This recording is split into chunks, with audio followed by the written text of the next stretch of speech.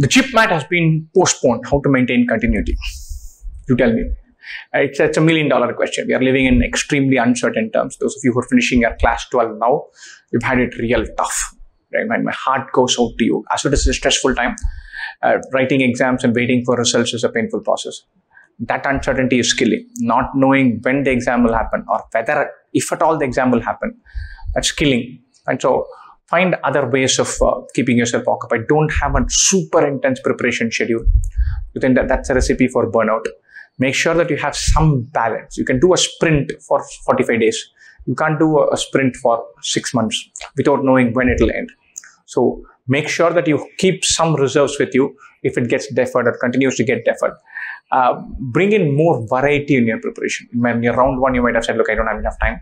I'll assume I know my quant.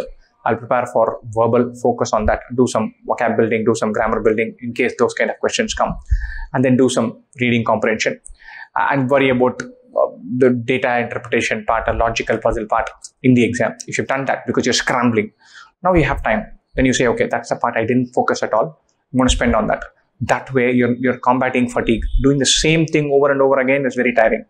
But catching a break and doing something else and coming back to this thing, that could be something that gives you a little bit of a relief boredom-wise. Otherwise, keep some balance. Don't plan to prepare for 12 hours, 14 hours a day, but you simply cannot have days where you're drifting as if you were on holidays, where you say, look, I wake up at 9, I just do something, I browse, I play, I speak to my friends, and then maybe I throw in an hour of IPMAT preparation. That doesn't work. That simply does not work. You must have some discipline. It could be incredibly challenging now. I see that.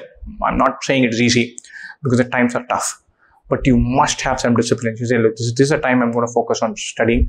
This is a time where I'm switching off. This is a time where I'm going to chat with a couple of people. But you have to prepare for 6-7 hours for all your exams put together any which way.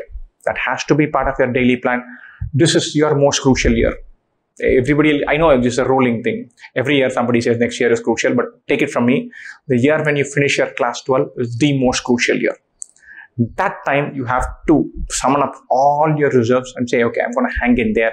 For if it takes 3 more months, so be it. I'm going to hang in there. So tell yourself that, find that balance, but don't get carried away, because if you're super intense assuming it's going to happen and you finish everything off and it gets deferred by another 1 month, you face a serious burnout risk and you can completely switch off.